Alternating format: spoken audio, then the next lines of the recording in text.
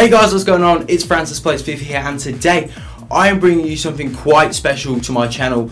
It's actually going to be the leaked official FIFA 17 top 50 ratings, guys. I've got it right here on my phone. I do apologise in advance if the lighting here isn't great. I've had some serious issues at the moment with this green screen because I'm trying to hold it up to a wall with some tape and blue tack, and at any moment it could fall down. So hopefully we can get it all done without having that issue. Guys, if you are new around here, can you smack that subscription button, guys, for me bringing this leak and official ratings to you guys? That'd absolutely be insane. Smash that thumbs up button as well, guys. 50 likes. Let's go for 50 fucking likes today, guys, for these ratings. So I've got them here on my phone. You will be able to see them on the screen. Comment down below which players you're most excited to get for FIFA 17, and let's jump right into it. So we'll start with the top. So if you have a look here, we've got 87 rated Angel Di Maria, 87 rated Boateng, 87 rated Sergio Busquets for some reason, don't ask me why,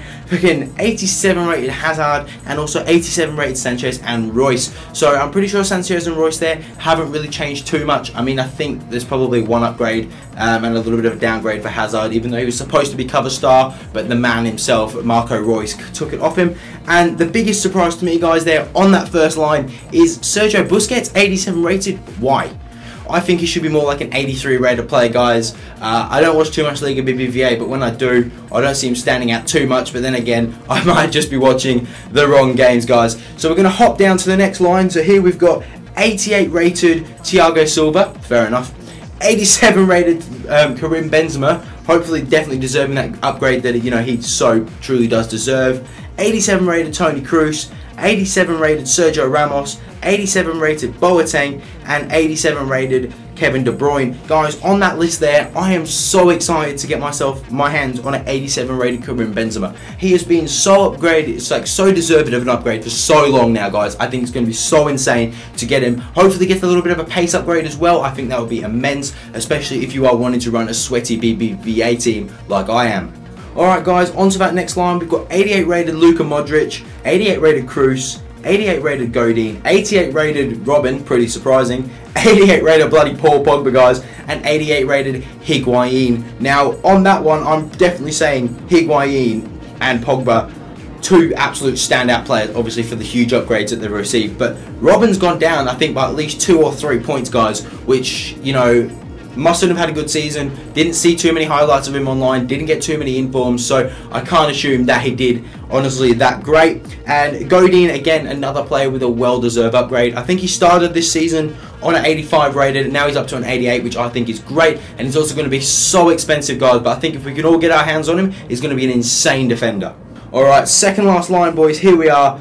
89 rated Lewandowski, 89 rated Bale, 89 rated Sergio Aguero, 89 rated Mesut Ozil, 89 rated bloody Iniesta, and 88 rated David De Gea. Guys, I definitely think David De Gea, even though I'm a Liverpool fan and I do not like Man United, I definitely think he deserves an 88 rated. I think he's proved himself a lot more last season than Manuel Neuer did. Haters, comment down below if you disagree, but I want to know, because I personally think that De Gea definitely proved himself a lot more than Neuer did. As well as that, 89 rated Aguero, guys, he's been definitely deserving bigger upgrades, and I think 89 will be absolutely insane. And also 89 rated Lewandowski, he's right up there, obviously, where he deserves to be. On to the big and final ones, guys. I'll start from the right this time. So we've got 90 rated Manuel Neuer. Like I said, didn't really think he had too good of a season last season, but as he's the best goalkeeper in the world, rated that way, obviously that's why he's got 90. Really debatable though with David De Gea. As well as that, you've got 90 rated Ibrahimovic, which is going to be insane. I mean, it's absolutely insane now, guys, that he's in the Premier League, and I think it's going to be even more insane that he's now, a 90 rated just Don. Looking at that 74 pace and 92 shot, that looks like if you come up against him, you've got no chance whatsoever, boys.